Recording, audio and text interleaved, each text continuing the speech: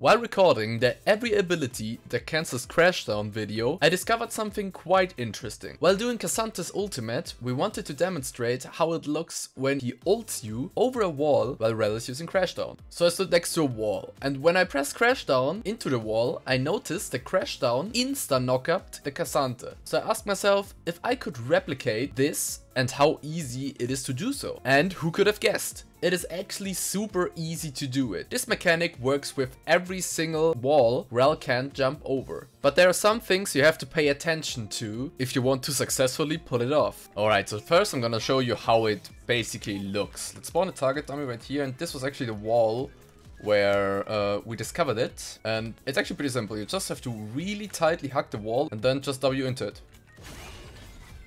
As you can see, I instantly knock up the target dummy. There's one important thing that you have to pay attention to. For example, this wall right here. Of course, I can't jump from here down here. But it looks like Rells W is coded, or I don't really know what's behind it. That if you target the wall right here, it will just pick a side of these two and just jump to the side. So it has to be a big wall like this one. We can try one more time. We hack the wall. We can't jump over here, but it's just gonna pick a side, so that one doesn't work, unfortunately. Some of you are maybe wondering if the game border is working, and as you can see right here, it does work.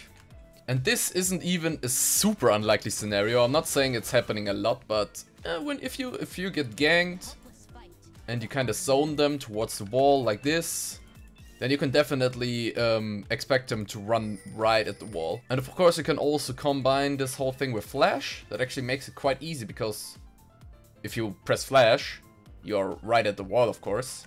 So if you just do this, it hits right away. So one thing that you probably also noticed is that it does look like they don't really get CC'd. I mean, you can see that he gets CC'd, but it looks like it's worse than the normal hit. And I actually have to agree. Let's compare it one more time. Like this looks like a worse CC than this, right? It's probably the same, but the second one just looks better, to be honest. Just to prove that it works on pretty much every wall. Let's try this one right here. Bam. Let's try this one. Last time we pretty much figured out that you can't jump over it. So it should work for this trick. And it does.